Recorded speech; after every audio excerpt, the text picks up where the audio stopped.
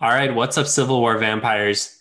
This is Stephen and Ben from Phantology with a review of Fever Dream by George R. R. Martin, and we have a special guest. We are once again collaborating. This time we have Zack from MiddleFantasy. Hey everyone, it's me. I guess I came in on my steamboat today. I don't know how I got through California, but we'll make it work. Yeah, appropriately dressed. Fever Dream is a story about steamboats, if you don't know. Yeah, it's a book. I got my George R.R. Martin hat on, and yeah, I'm pretty much good to go with this. I'm excited to talk about this book.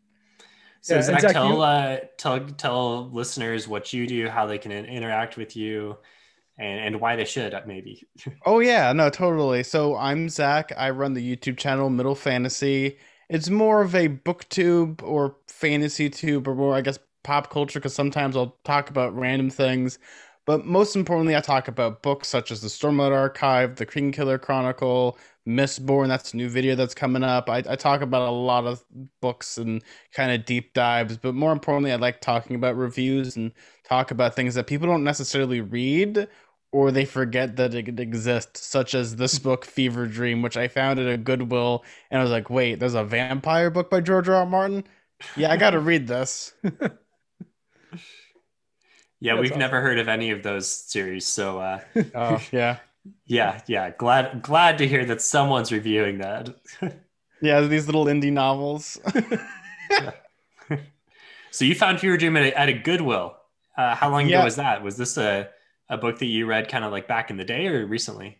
this would have had to have been. I go to Goodwill all the time because I like getting weird movies and just finding weird stuff. This is my hobby because I live in the middle of nowhere. Instead of going to the Walmart like most people, I go to the Goodwill with my friend. This had to have been 4 or 5 years ago. This is yeah. I was still working at Disney at the time. I remember reading it on the Mark Twain. Oh, what an experience.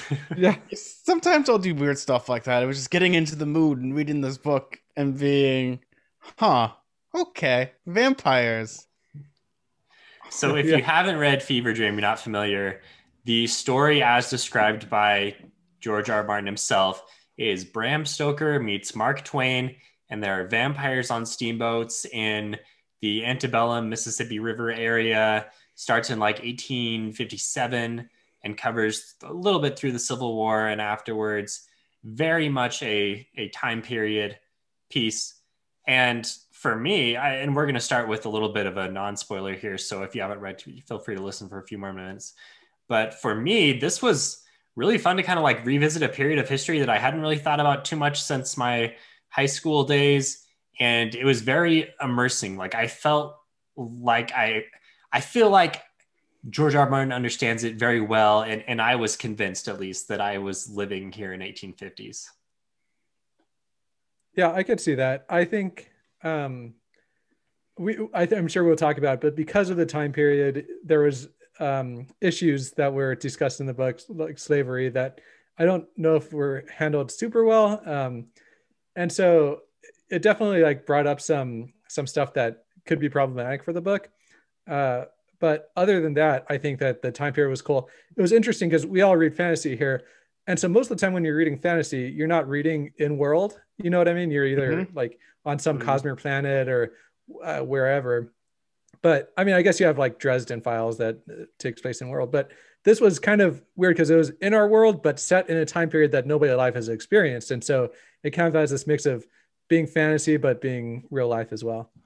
Yeah, no, most definitely, especially when it comes to this book. I think what sets it apart from other books, because when you think of urban fantasy, we usually think it's set during our time period. So Yeah, like, I yeah. guess Dresden Files is a good example of this, but also a bad one because the first book takes place in '99 and there's phone books and the internet and it becomes super outdated within a year. But because Mhm. this is set in the past, it has like this timeless feel where it can have this urban fantasy feel to it, but it doesn't seem like it's automatically outdated with the internet and having pop culture references, which I Yeah, that's really fair. do enjoy.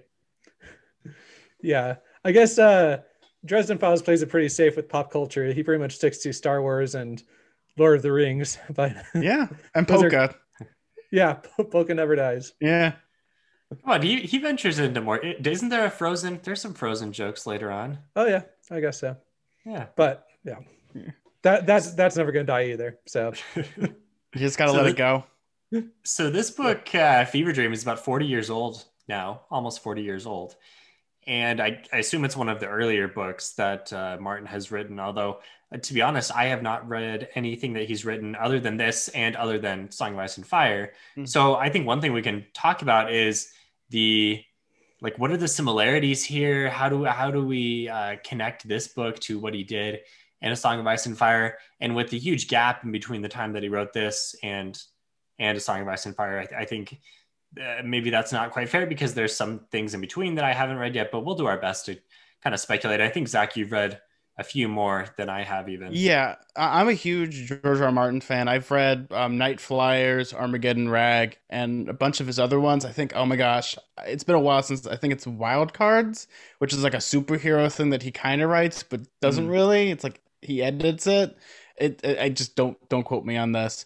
But this is a book that when I was rereading Fever Dream, I was looking at the similarities between this book and how he would take this kind of model because I think this is a prototype for A Song of Ice and Fire in many ways.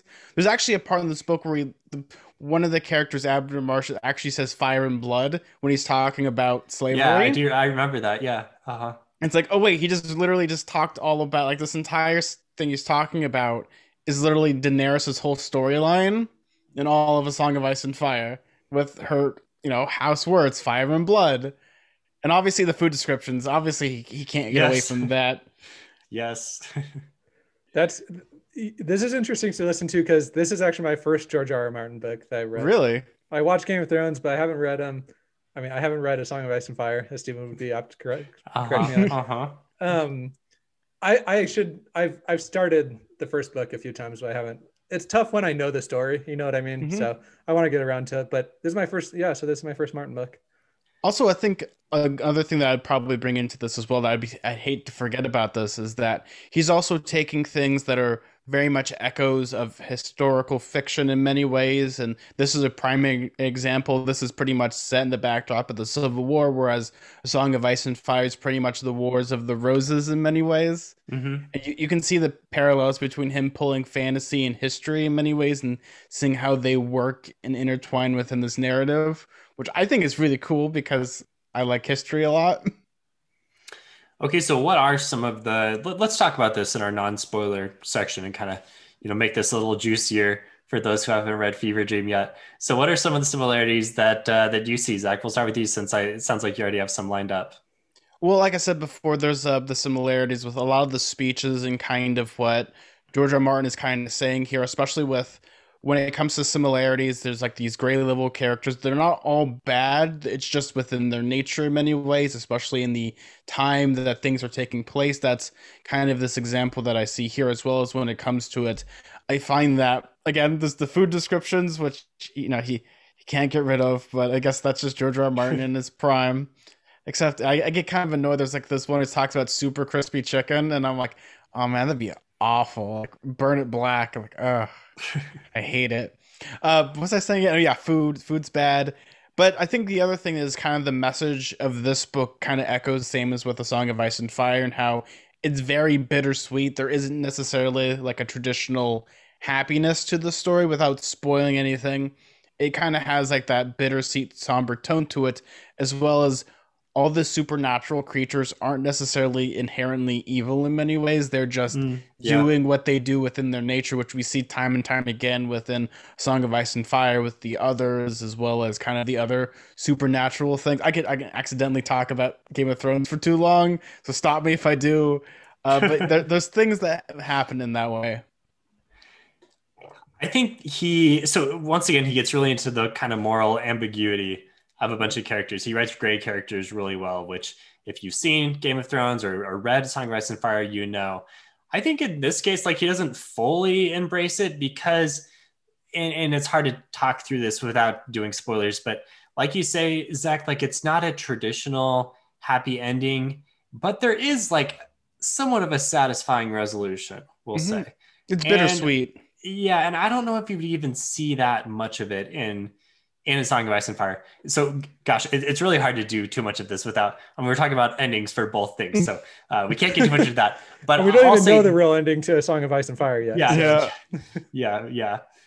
So there's moral ambiguity, but I don't think he's like fully embraced it. So I see a lot of the roots of the characters and the way he develops plots in Fever Dream, but I see him like really leaning into that more in A Song of Ice and Fire, and just like developing his skills and fleshing all of this stuff out more in the years since.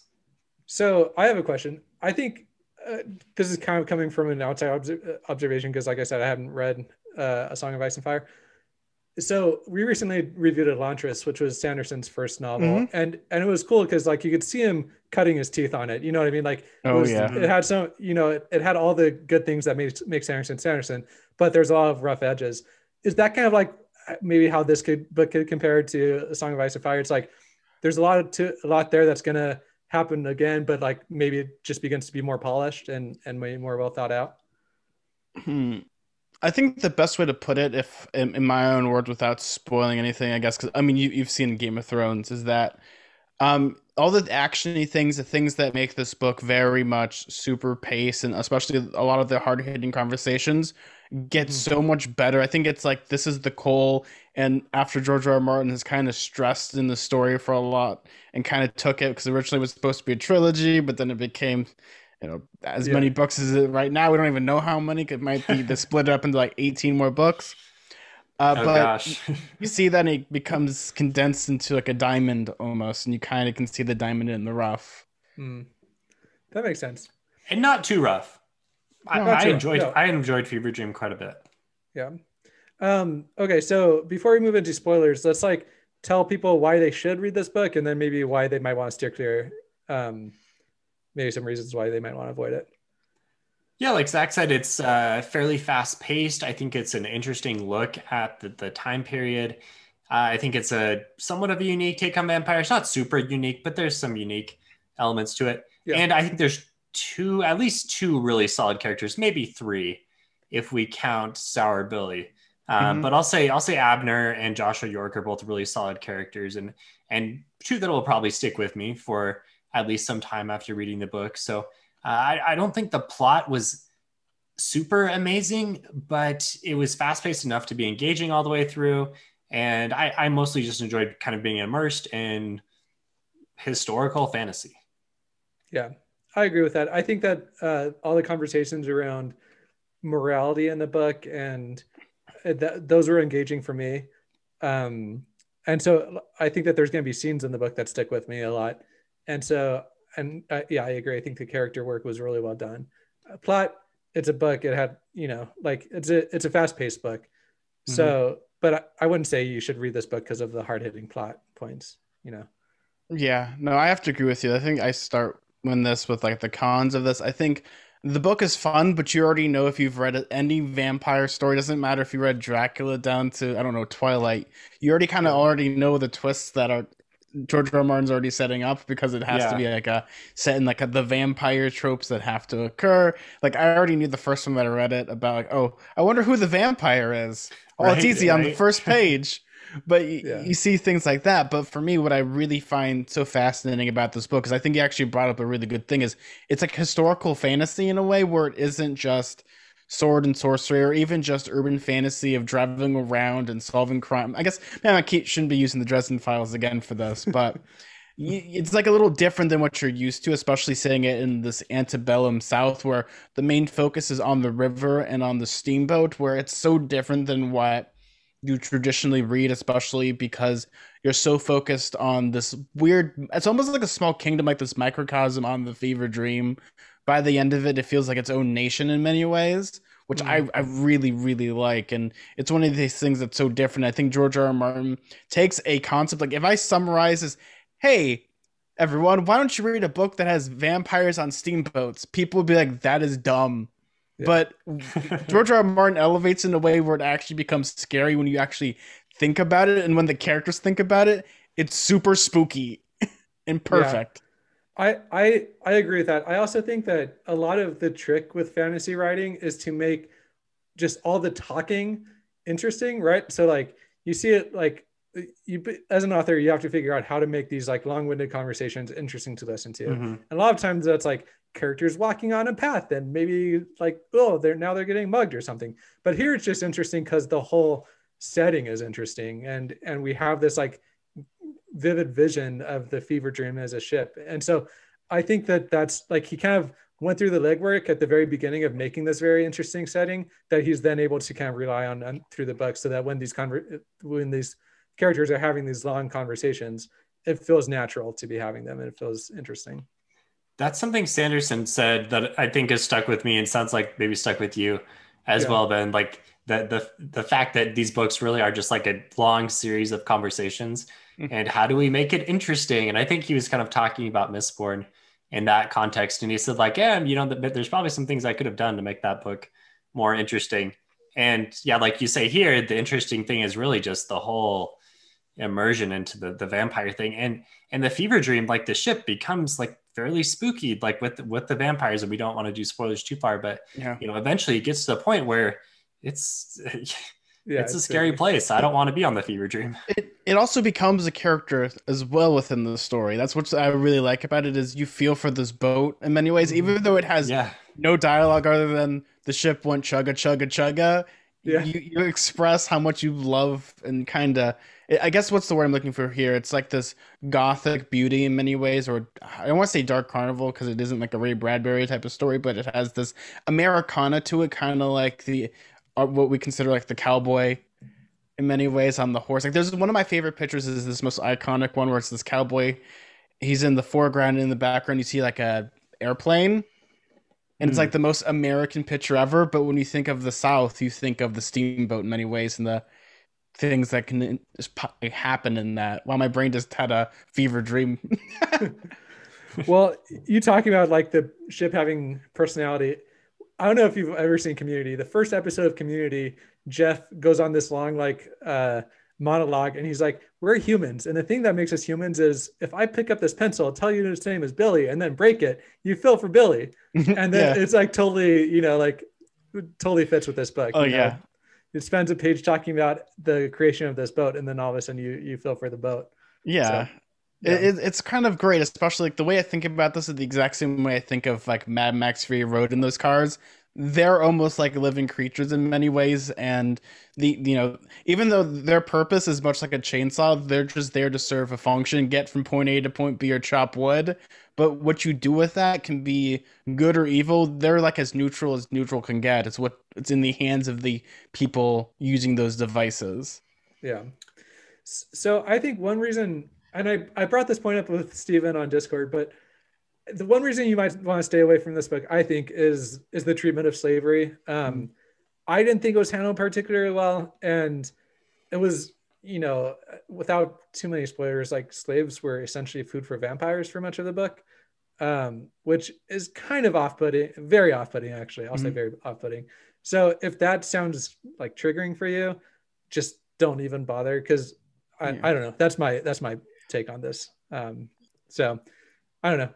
And we don't have to spend too much time talking about that, but I figured that you should probably know that. Yeah, and we definitely want to approach that sensitively, and we're just kind of three white guys talking about this, so we don't want to cross any lines we shouldn't or try to assume. But I mean, I will just like one pushback would be like it kind of makes sense in the time period. The vampires are looking for easy prey, and unfortunately, like slaves are an easy way for them to do that. So. I think it does make sense, but yeah, I mean, obviously, like the image is not good. See, I think this does so this is gonna sound really weird. This book does a much better job than the other vampire books set in the Civil War, which is Abraham Lincoln Vampire Slayer, where that's the whole point of the book. Whereas this is kind of, yes, the depiction of slavery is also from the perspective of the 80s, and we're looking at this also from a modern perspective. Right. And so we're like, it's less, the word I would use, I don't know, I shouldn't be using this word, but it isn't as pandering as, okay, if you ever watch the movie Abraham Lincoln Vampire Slayer, they use a lot of horrific things in that movie that is just downright offensive.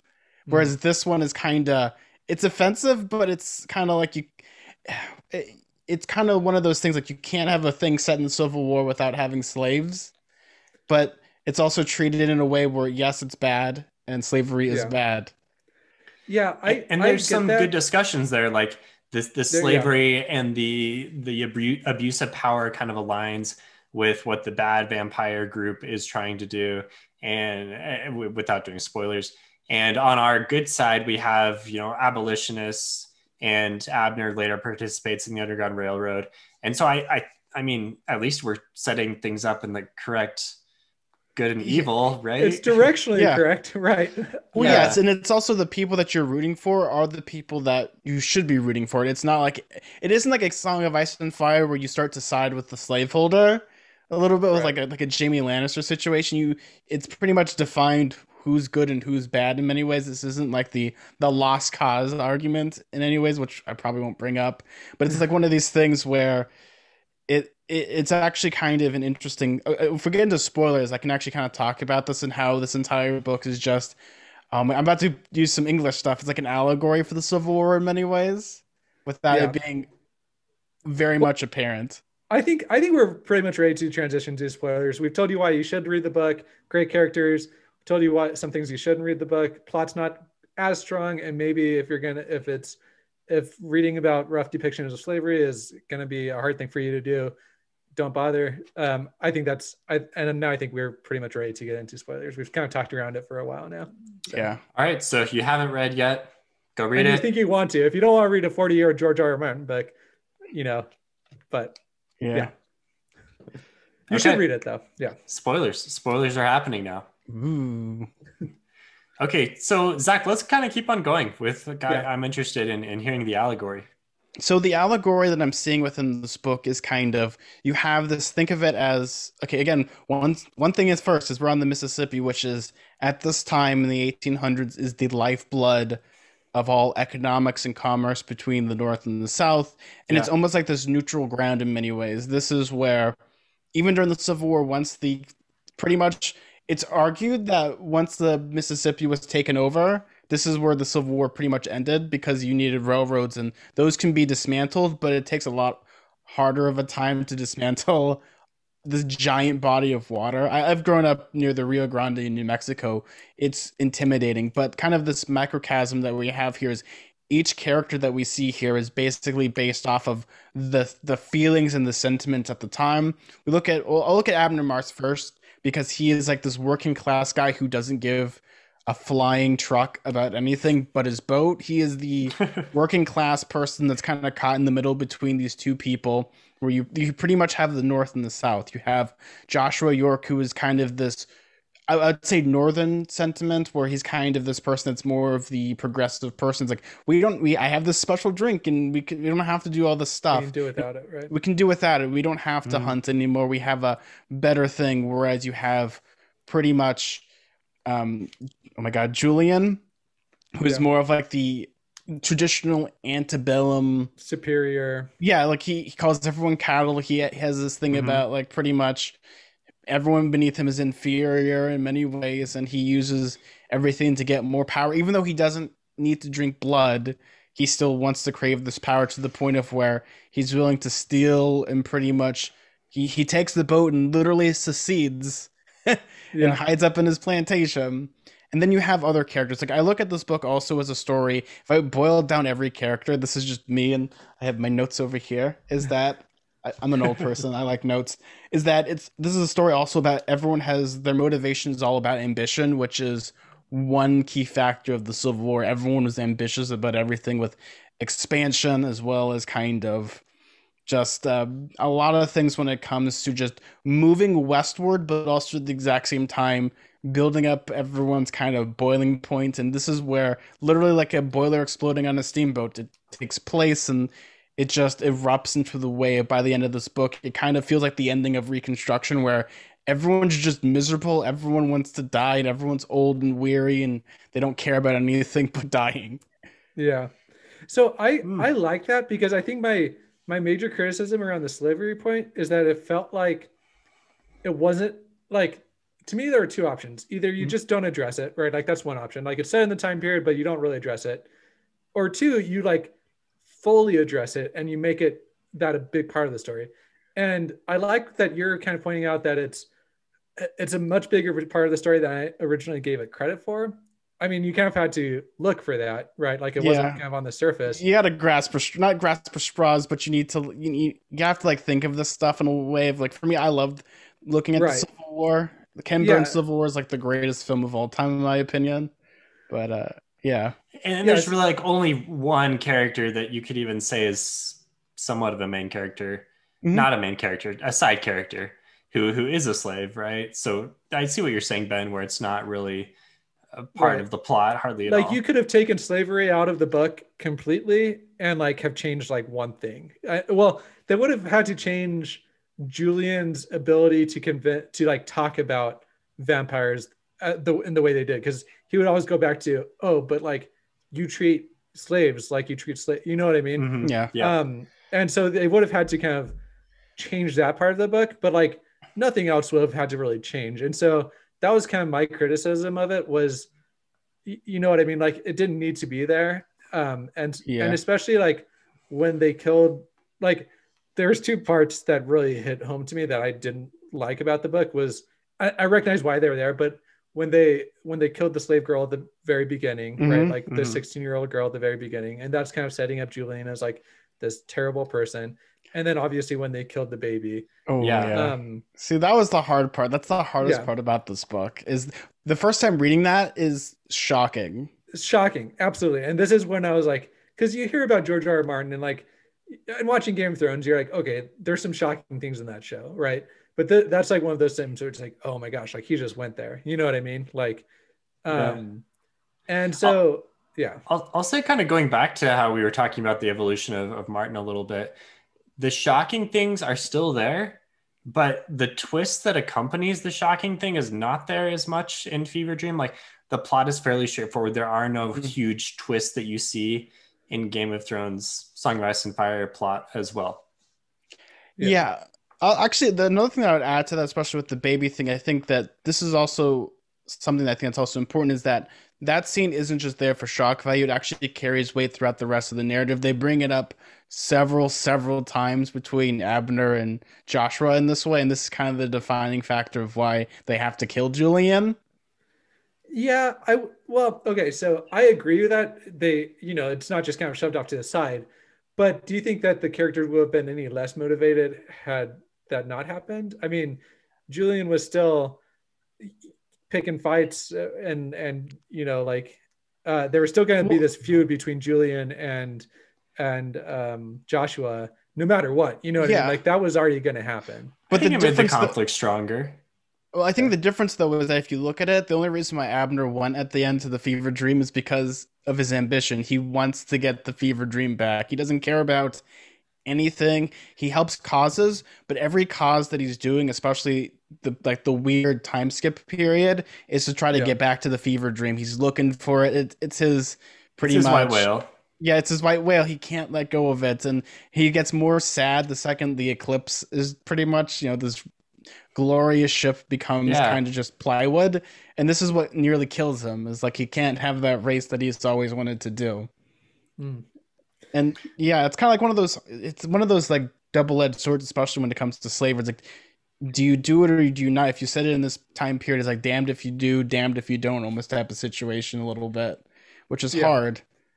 Yeah, I think I agree with that. It's hard to, and that's why it's like it's a decision to set anything in this time period. You know what I mean? Yeah. Like you could definitely see this book being canceled today, right? Like, so it's kind of tough to recommend people to go read because of these things that happen, like I'm not really sure who I would like recommend to go read this book. You know what I mean? Like certainly not going to recommend like my nieces and nephews to pick it up. I might recommend somebody that's really ingrained in fantasy and like just is looking for like another fantasy book to read. I'll be like, oh, okay, like this is like an all right book. You know what I mean? And it's interesting because a lot of fantasy books have slavery as part of them, right? Yeah. Stormlight Archive, Song of Ice and Fire, many others that I can't think of off the top of my head. Sure. Mistborn as well. But when you say, okay, it's actually happening in America in the Civil War time in the 1850s, and it's something that's happened to real people that we actually can point to in the past, like that's where it becomes just, harder to deal with. And honestly, if I was writing a book, I probably would just be too afraid to try to approach it correctly.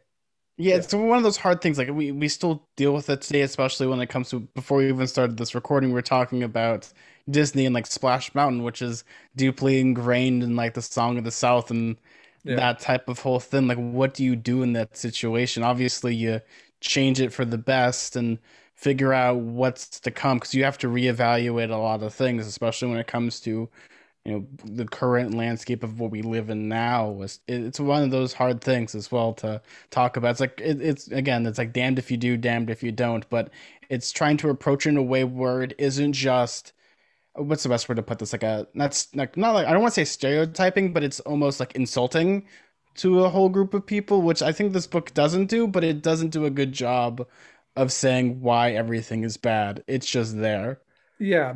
And it kind of bugged me when our main character that's supposed to be like the most traditionally good guy, Abner, when he just like conveniently becomes involved in the Underground Railroad for a paragraph. Sure. You know what I mean? It's like to me, it's a little.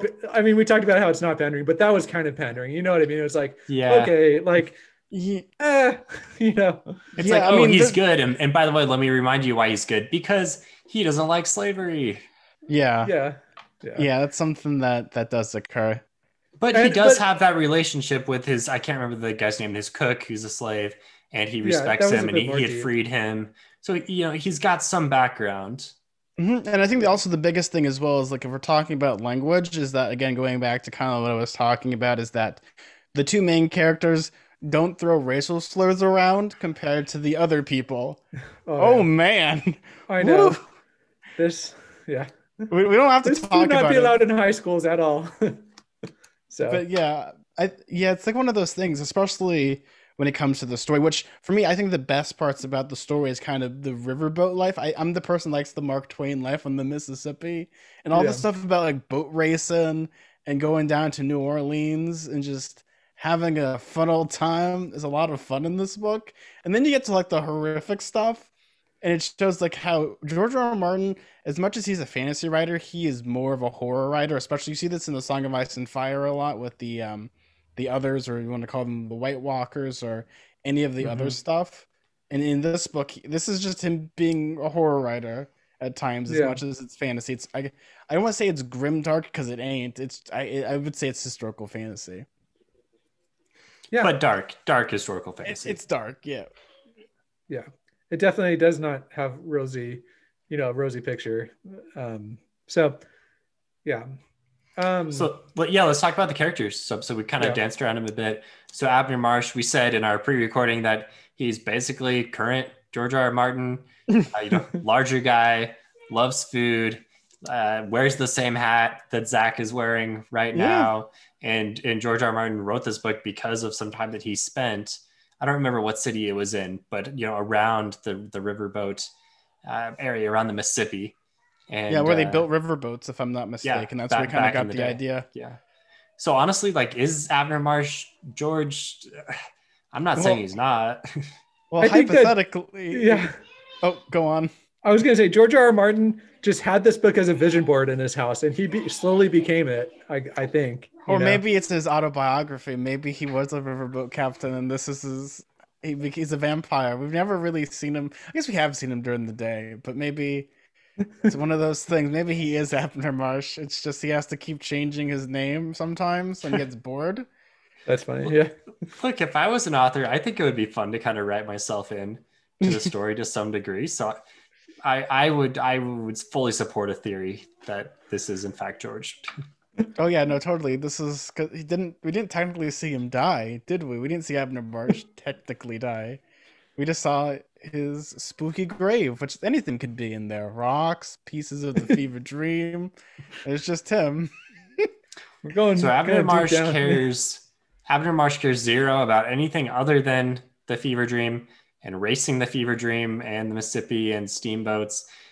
And that makes him somewhat of a simple character, but it also makes him, I thought, a pretty deep character as well, because we got into his mind quite a bit. And sure, like, he only really cares about one thing, but that doesn't mean he's not human. I thought he was a pretty human, relatable guy. I don't know. What did you like Abner? I think that like he's very one-dimensional. He's likable, and he's likable in the fact that you can understand his quirks. You know what I mean?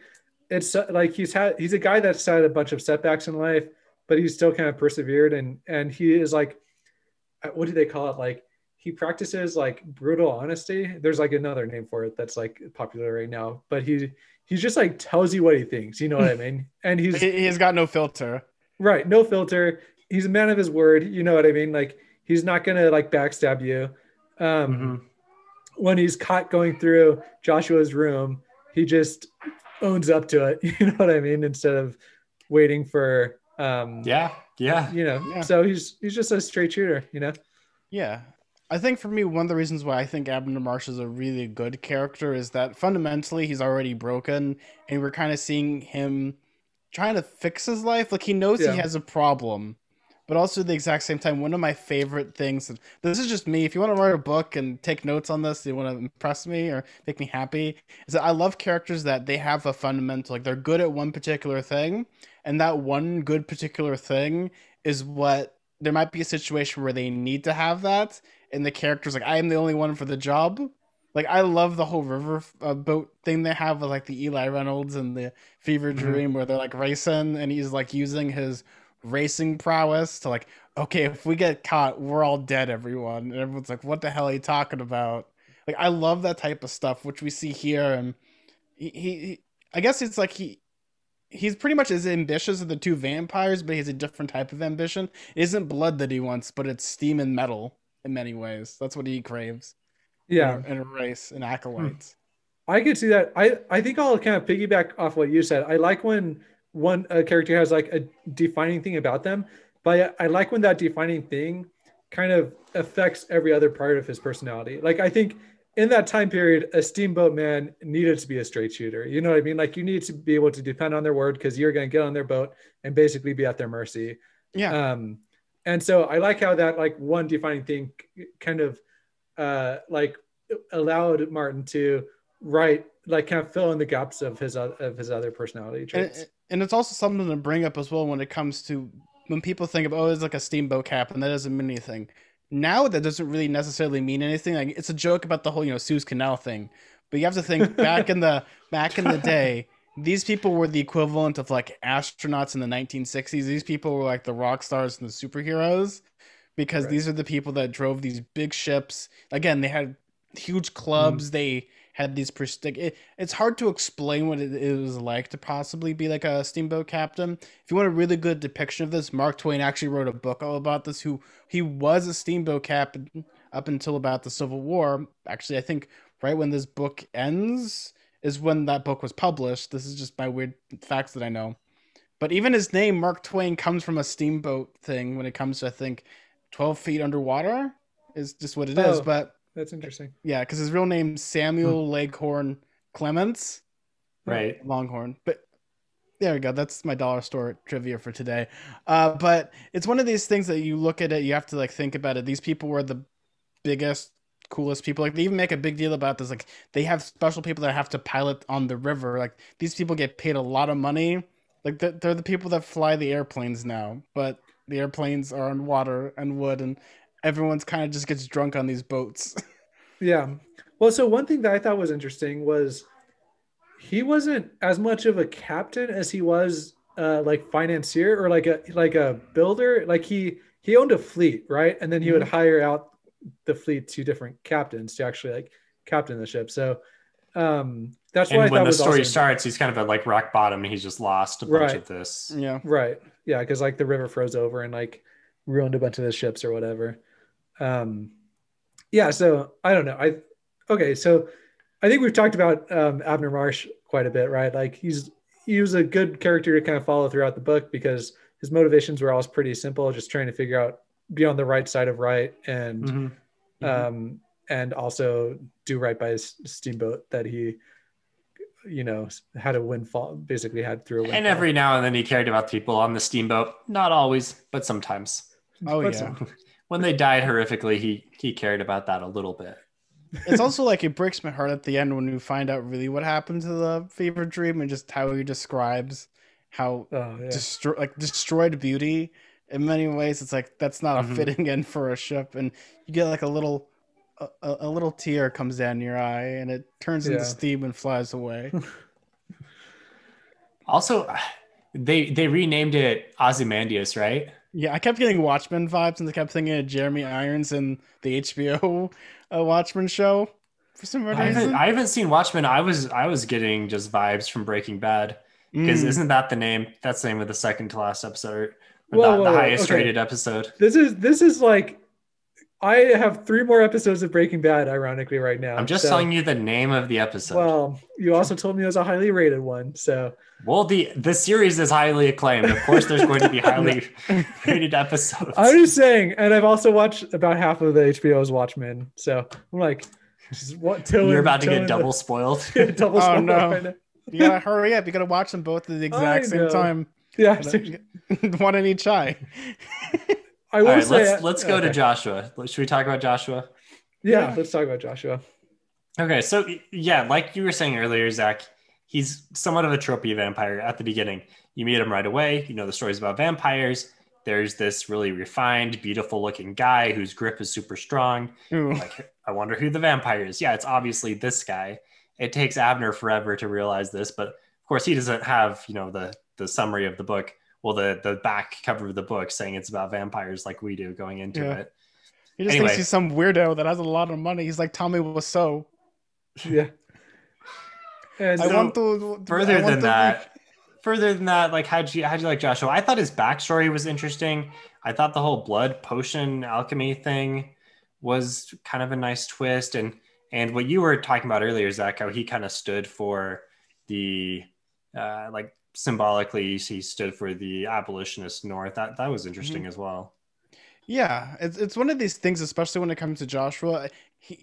When it comes to him, a lot of the stuff that I like, but his personality is dirt at times. Like he's like not interesting, but all the events that he does and what he perpetuates is interesting. Like he's a person that I really don't care about because he's not good at two shoes, but he's kind of like this. He's the Edward Cullen. Like he's just mopey and doesn't really do anything. He's just there a little bit, yeah. He needs a vampire. He goes out in the sun, gets horribly burnt up like a crispy chicken. But that's about it. That's because he's kind of he's the goody two shoes a little bit, which is hard. Even when you get his backstory is the most interesting things about him because that's when he's like really the traditional vampire. He talks about it, but otherwise. It's hard to talk about him because I can't really define what makes him interesting other than he perpetuates the story and gets the Fevre Dream off the ground. I think one plot element that wasn't really needed that was just kind of thrown in there was the whole like chosen one prophecy around him. I don't know if that did a whole lot for the story. Like he's going to become king of the vampires and the other vampires had kind of like latched onto this. And by the end it works out because it is somewhat of a happy ending, even though, it's a little, what's the word, foreboding or just, it's a little sour with Abner dying and visiting his grave. But he does eventually become the king and teaches them how to not drink blood and I guess like kind of saves the vampires. Yeah. Well, I think the even dumber thing is like the ending is like, oh, by the way, I'm having a child. Bye. What? Yeah. What is this plot line that is like a high bye type of plot line? It's like, do I want to have a sequel in this book or do I not want to have a sequel? Maybe he didn't know. Yeah. Maybe he's writing it now. That's why. Yeah. It's secretly, if you read all of A Song of Ice and Fire backwards, it's just the sequel to Fevre Dream. So I will say having a redemption arc is always like, well, first of all, we know George R.R. Martin is like really good at redemption arcs, but it's always like a tough thing to do, right? With anything. Because either like it's obvious that you're trying to have a redemption arc and it just fell flat, or you did it really well and you have to devote a lot of the book to it. And so it was interesting that you had Joshua who didn't need a redemption arc, right? Like it was kind of this one-dimensional character that's just kind of progressing the plot. But then he went back into his backstory and you really like don't like him when you're reading about his backstory. He's like murdering a bunch of innocent people and not a great guy. I mean, he's trying to be good, but still. And so I don't know, like I guess that he kind of made the redemption arc because he ended up figuring the potion out. and that kind of redeemed him a little bit. I don't know, but it was like I was fine with this character until like, oh, now I like don't like this person very much. Yeah. So I don't know. I'm getting like Winter Soldier vibes a little bit. Just finished that series the other day, and Yeah, it's kind of hard because when it comes to Joshua, at one point he is an interesting character in the sense of, again, he propels the plot, but everything they talks about, and obviously off the bat, he's the world's worst vampire. Oh, by the way, I have to be inside all day, but I also have to do random things and just do it as I say, don't do as I do. Like, Yeah. oh, he's kind of, if you're not if you know anything about vampires, once he gets to the 21st century, he's screwed. Yeah. But yeah, well, it's I like, don't know. How often have I left my house in the past year? oh, Well, if he can make it to COVID, he's good. Yeah. But yeah. Well, until he has to make new potions and stuff, he has to go outside during. I guess he could order everything off Amazon. Yeah, Amazon will bring him his potions. Oh man, maybe it just became easier for him. Like, I don't know. Have you got maybe I don't know. This is a deep cut, but True Blood is like an HBO show. Maybe just like the original founder of True Blood. Anyway, that's what I was thinking about, because isn't that Louisiana vampires too? yeah. They Yeah. have this potion that they can drink that. Well, it's like mimics real blood. Anyway, so don't go watch that show. It's not great, but so okay. I had another thought about him. Oh, are we? One thing that was kind of tough for me was believing that there was only like 12 vampires left in the whole world. Because like at the end, it was like our species almost died out. Was that like real? Like, are these the only two covens of vampires in the whole world? Like that seemed kind of unlikely. Well, I think that's kind of like one of those things where it's like we're the only two vampires left, but in the sequel, oh my God, they're on an island in Hawaii or something Yeah. dumb. Like when people say we're the last, you always assume, well, the world's really big, Yeah. and there could be different vampires. I don't know, in Asia, Russia, Right. maybe in places that just don't have the sun, like Antarctica or the North Pole or the South Pole.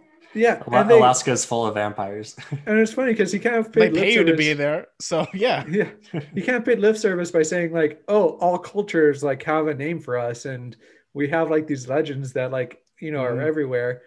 And then what? They all congregated in Europe and America? That's kind of interesting.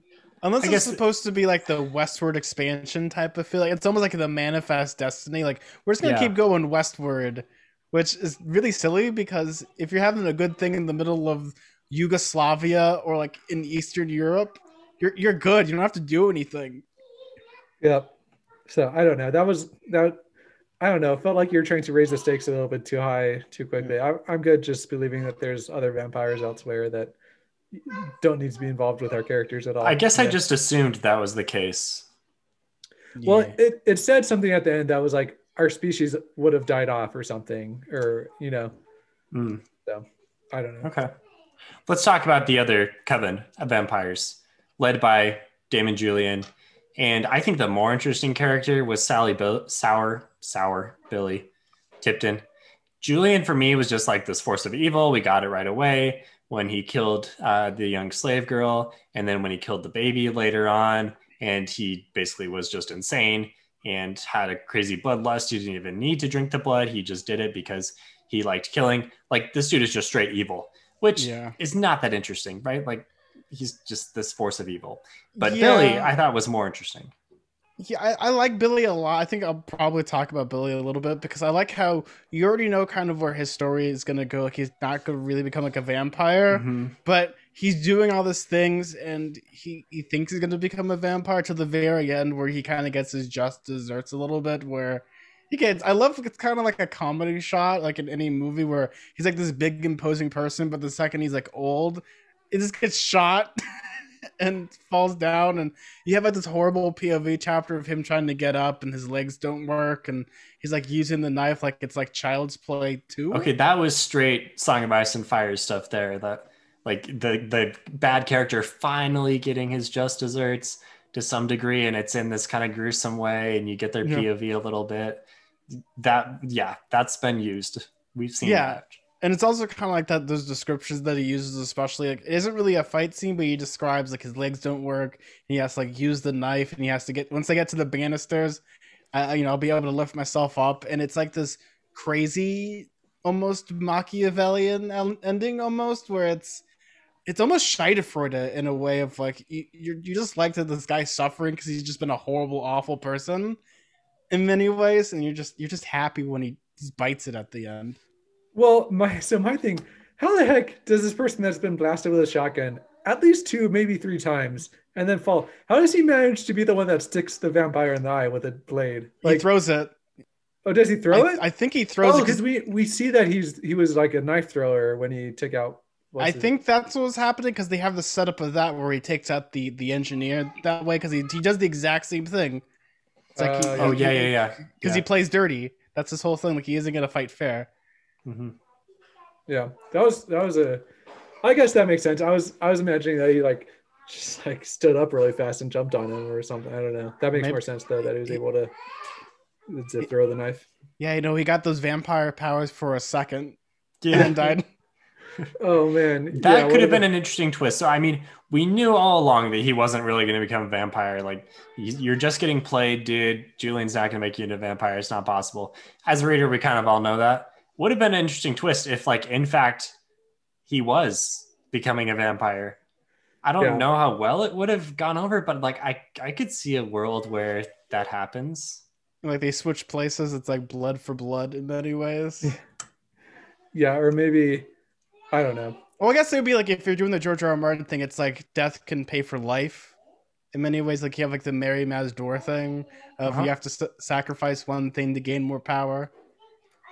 In many ways, yeah. So kind of the one that was kind of like a traditional twist was finding out that Joshua, the reason why Joshua was able to win the battle with Julian that one time was because he hadn't had his drink, and that his drink was the thing that kind of made him less powerful in this soul gaze moment, to steal another thing from Dresden, right? Like, so that was kind of cool, a cool twist. Not that it had any actual impact on the book, but I enjoyed that. Well, it had a little bit. I mean, it was the reason why they won. Yeah.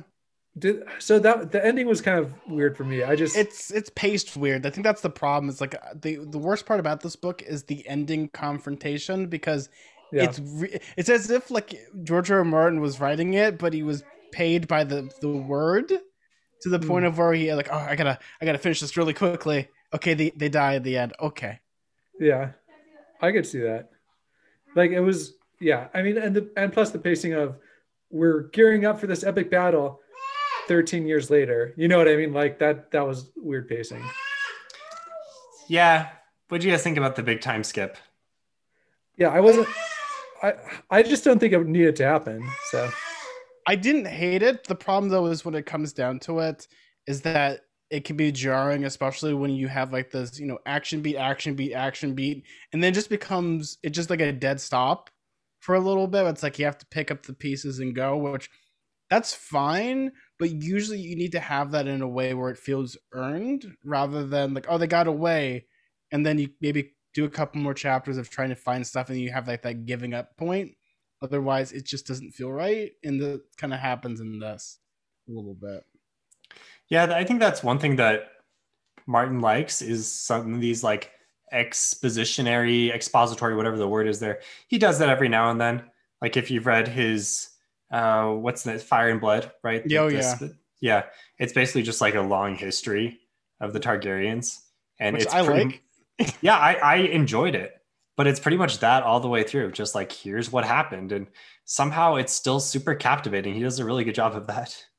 Yeah, he does a really good job of this, especially when it comes to his world building and filling in the blanks in this way. And we see this with, I love all the scenes they have. We're going back to Damon Julian and Sour Billy Tipton, as all their scenes they have in New Orleans, and they're like being assholes to these people that deserve it when they, oh, this is the pool that I go to. This is where I killed your boss and things like that. That stuff's fascinating, especially the part where they're literally eating, oh my gosh, I'm about to say John Benet Ramsey, but that's completely wrong. Oh God, Benet's the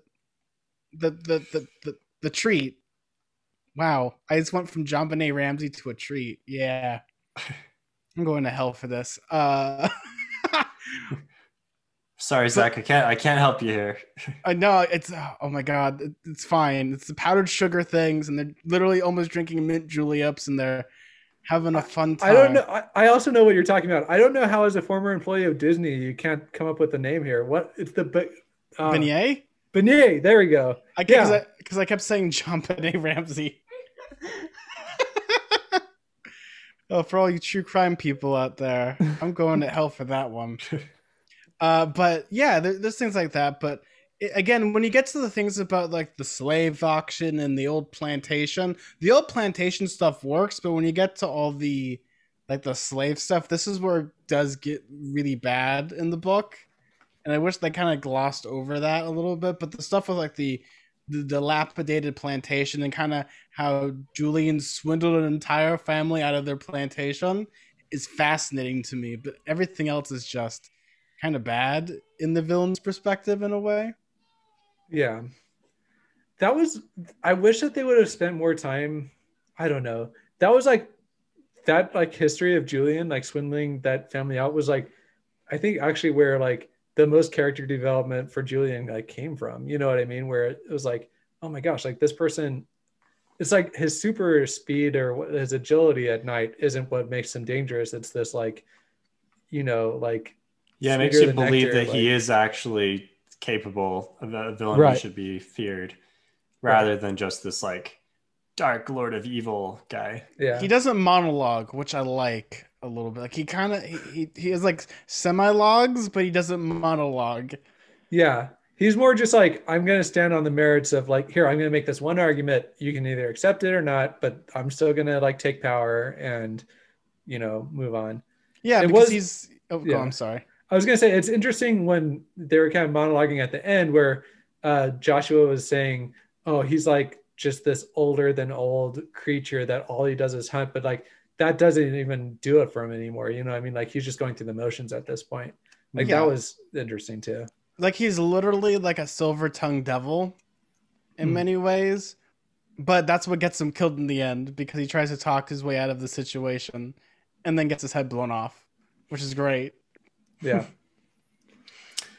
Okay, any other plot beats or themes that we need to talk about? Otherwise, I think we should go to our closing segment, which is the worst of the best. And if there's any other things, maybe you can bring them up then. Awesome. Okay, I'm let's still do I'm it. trying to think of one that we haven't talked about. So just let me. Okay, we'll give you a little bit of extra time. Yeah. So, worst of the best, we're going to talk about the things that we liked, but maybe there's like one thing that kind of, put a sour taste in our mouth a little bit. So, Zach, do you want to start or would you like me to go?